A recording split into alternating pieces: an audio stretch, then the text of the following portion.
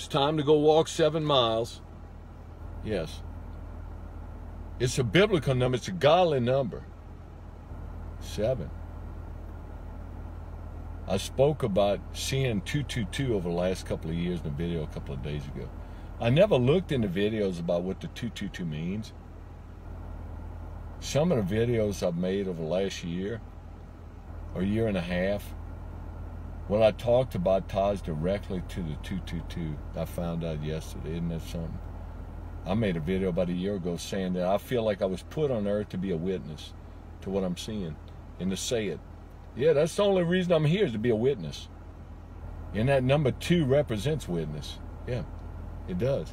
John the Baptist's perfect witness. His numerical value in the Bible is 222. Isn't that something?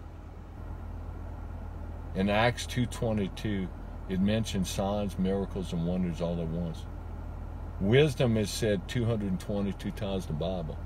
Look, and then something else that I've talked about and made videos about over the last couple of years a lot is pride stealing the rainbow out of the Bible. God's covenant to all living flesh on earth through Noah. And they try to represent Sodom and Gomorrah with the rainbow. They stole the rainbow out the Bible to represent pride in the 21st century. Look, that's what Sodom and Gomorrah was biblically. And they're trying to use the rainbow to represent it now. Pride, the name pride is one of the 7 deadly sins. Look, that rainbow's got 6 colors in it, which is an incomplete number. It falls short of 7. Man was created on the 6th day.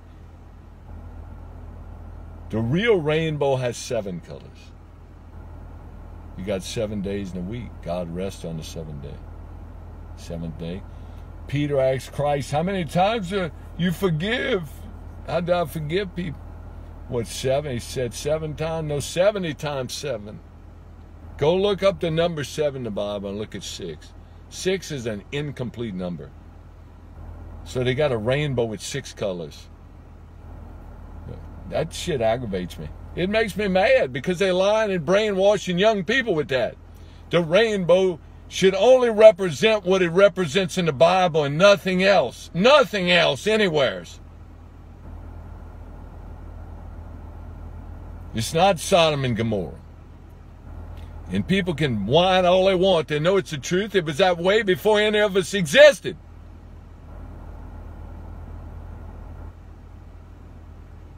You hear people, that do you judge? Really?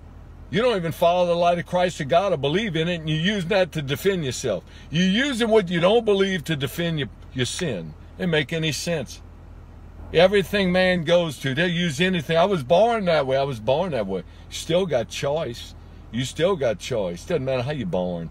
I could choose to go rob a place every day. Yeah. I could have done that for 4 decades, trying to rob every day. I don't do that. Still got choice. Still got free will.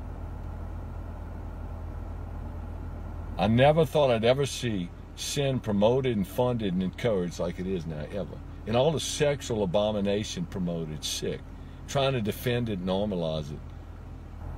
And the rainbow don't represent Sodom and Gomorrah. You can get that out of your head right now. It never will. It doesn't matter who gets mad about it. That's the way it is.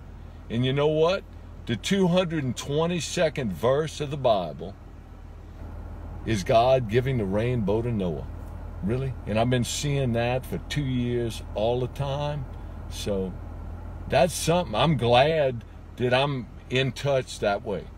I'm a lucky person. Have a good week.